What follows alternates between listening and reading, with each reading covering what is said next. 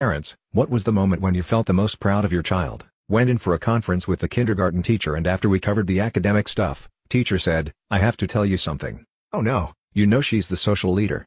"Oh, no." "You know she's the one all the kids want to be friends with. There is a boy in the class."